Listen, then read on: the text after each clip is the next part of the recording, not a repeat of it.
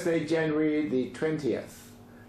We now come to a point where we may hear the word International Criminal Court quite often because the red shirt leaders say they're going to sue the Thai government in the International Criminal Court. Yes, they're going to have Robert Amsterdam represent them. And a press conference is expected on January 31st.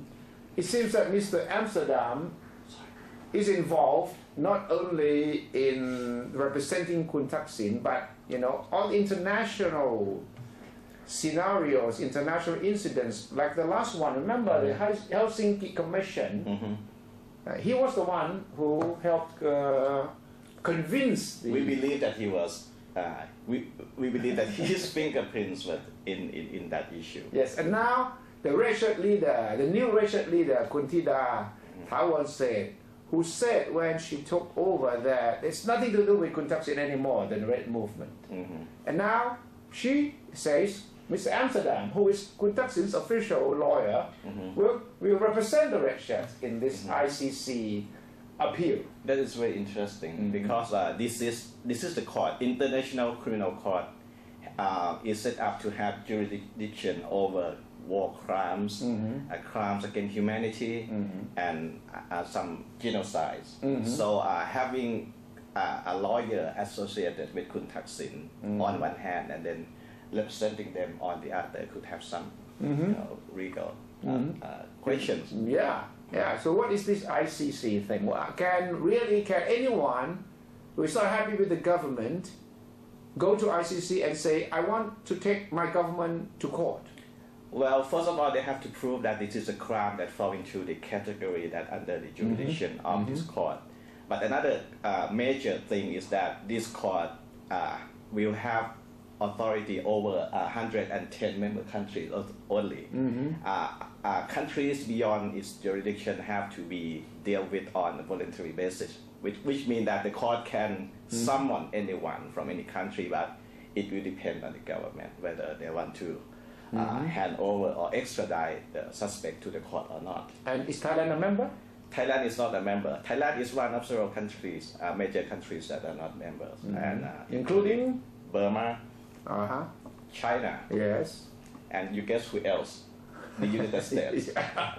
So the other thing that can be done is that the court can ask the UN Security Council to order the arrest or to order the extradition from non-member countries.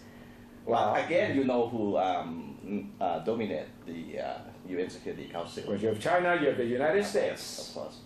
So it will be a very difficult process. This has been recurring problem of the court since its beginning, and mostly when it comes to the non-member countries, the case just stopped like that. But we believe that maybe the red shirt just the best they can aim for is for the court to accept the case. Yes. And then it can become a big political issue if the court accepts the case, which will take time. Of course, the court will spend quite a long time to investigate whether they have enough grounds to accept it. What do you think the red shirts will use as the category under which they can sue the opposite government? Well, we can see some hint on the website of Robert Amsterdam himself. He's been calling this Bangkok massacre. Yes. So of course it's killings of its own citizens was naturally justify the accusations. And that would mean that the 91 people killed in the military versus the protesters would be the main sort of... Yes, that's the main thing. But the complication is that not everyone killed belong to the red shirt side. Interestingly, the DSI again came out today and said that some of the cases were believed to be involving the red shirt. Some of the people.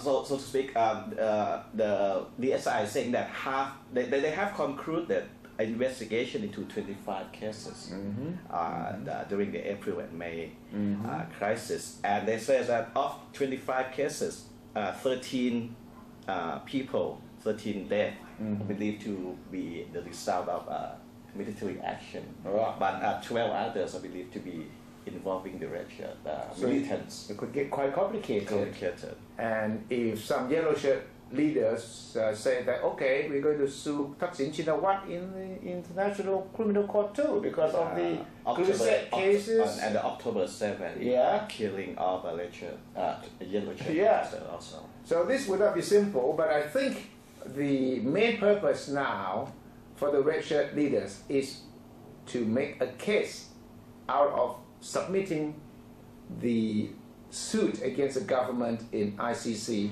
and make news. In an election year. In an election year.